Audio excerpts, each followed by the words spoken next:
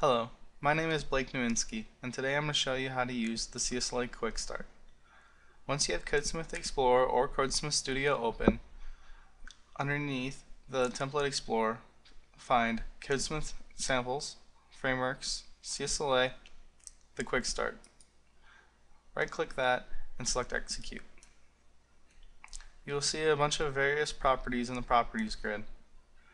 We will now choose the Source Database property. Select Pet Shop. Now various properties were automatically populated, like the clean expression. The clean expression will remove any string from the table or column names based on the regex you supply. The ignore expressions will remove any database table that you don't want to be generated. In this case, it will remove any system diagrams or ASP.NET membership tables. You can also specify dbo.product to exclude the pet shop products table, and no relationships related to the products table will be generated. You can also specify if you want C# or VB, if you want to launch Visual Studio, and the out path that you want the templates to be generated to. You can also specify the solution name, project name, or data project name. You also have the choice if you want to use member backing fields for all your variables. There is a slight performance increase if you use this, but your code will be overall much cleaner if you do not. By default, you have 4 choices for the data access implementation. You have an option to don't generate anything at all. You also have the choice to generate parameterized SQL or SQL stored procedures. Now there's a distinct difference between the parameterized SQL and the object factory parameterized SQL. Any option which says is prefixed with object factory, it will generate the data access in a different assembly and add the object factory attribute onto all of your generated classes. You can also change the isolation level of your stored procedures or automatically execute the stored procedures if you choose that option.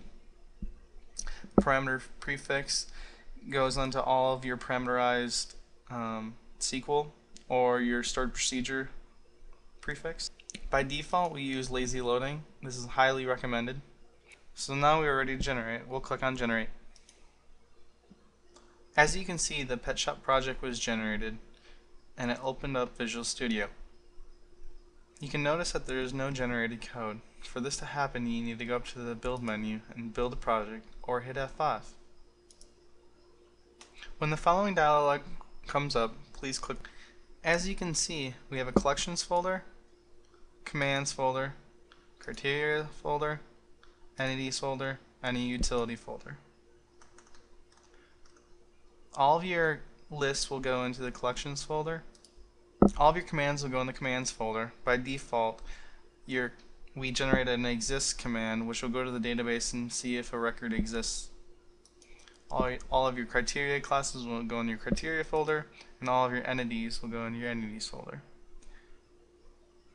We also generate a ADO helper utility class, and we put that in your utility folder. We are now going to go take a look at the category business base class.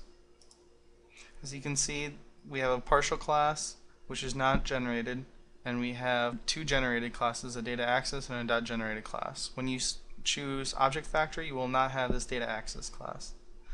If you're going to customize the class at all, you'll need to put all your customizations into this class.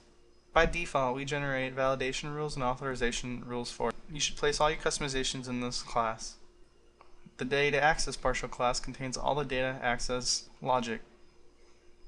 In the CSLA 2.0 templates, we moved all of the data access into the business object as requested by most of the community.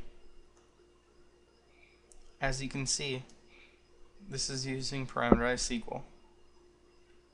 We also have a dot generated class which contains all of your business properties and factory methods.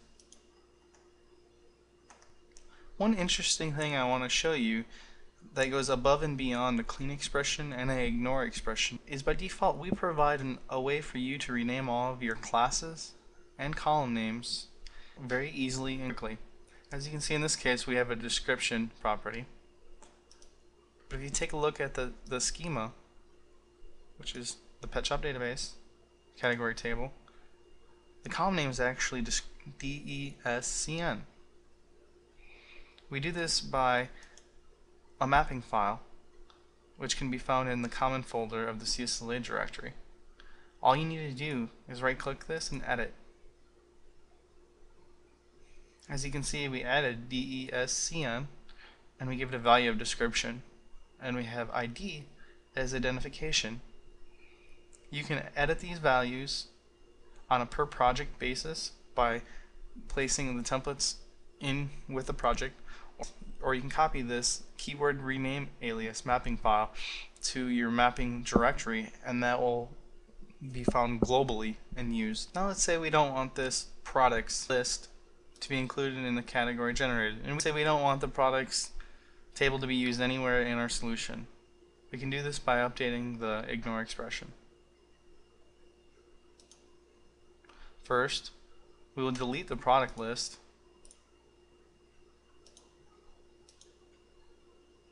and we will delete the product business object. We will double click this, and we will go into our ignore expressions and add the products table.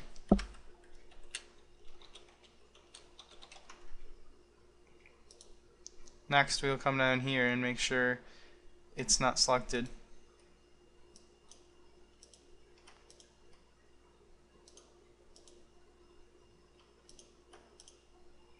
And hit OK. OK. And right click this and go to generate.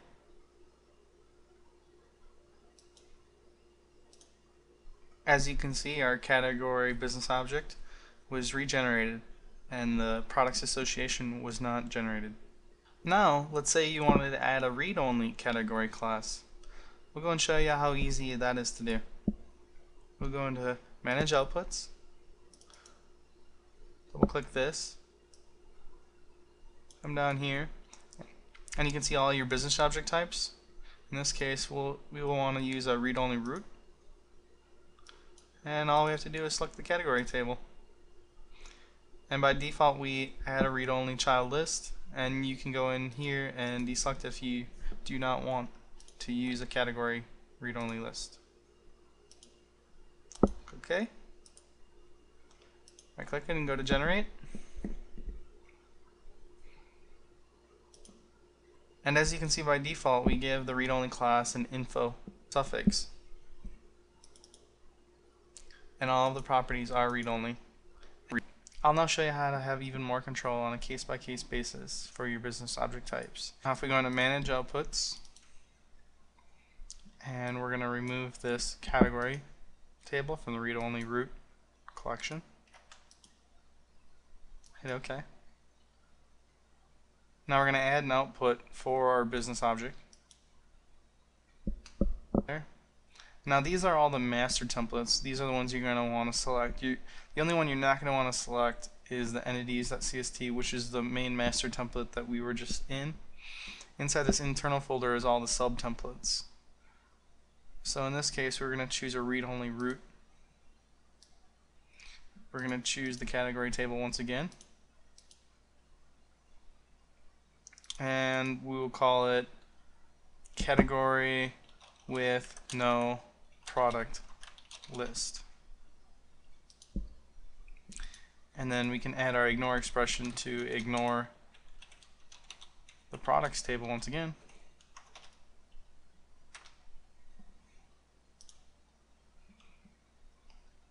And we'll click OK. And when we generate this, we should see a read-only category business object with no products child. As you can see with the generated code, when you go this route, you will also need to add your own criteria classes to the generation. So we're going to go back to Manage Outputs and add another template for the criteria class. We're going to want to select category and give this a name of category with no product list / Select OK. OK. And now when we regen, everything should compile. As you can see, the criteria class was found and it was generated, and we are good to go. So you can see you have complete control over the entity types that are generated, all the relationships that are generated, as well as renaming and ignoring certain columns and tables. Thank you for taking the time to watch this video.